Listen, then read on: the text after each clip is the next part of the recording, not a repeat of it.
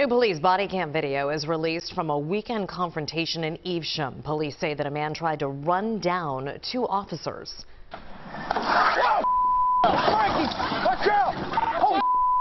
Evesham Township officers took cover as an out-of-control driver slammed into one of their cruisers early Sunday morning.